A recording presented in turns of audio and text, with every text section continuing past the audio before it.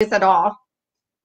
And then I walked into a church at the age of 36 years old, and I got to hear about Jesus for the first time. I got to hear that when I was in my mother's womb, that he wanted me and that he knew me and he knew my name, which I had never known that before. And I wanted to receive Jesus, but I was really afraid of being a Christian and what I thought Christians were.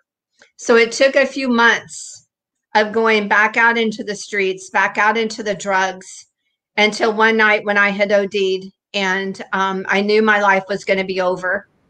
So I ended up asking Jesus to come into my heart. I didn't call 911.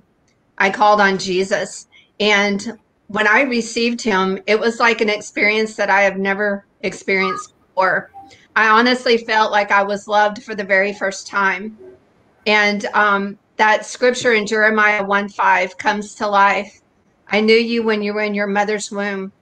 He was there. He knew me. He said that he set me apart to be a prophet of the nations. And when he says he sets us apart, he sets us apart. And that's why the world doesn't work very well. That's why the alcohol doesn't help us. That's why the drugs doesn't help us, because we've been set apart by him. And so I received him. And today I'm happy to say that I am 23 years clean. I have all three of my children back in my life. They have forgiven me. I have an amazing husband. And now we've been pastors for 20 years.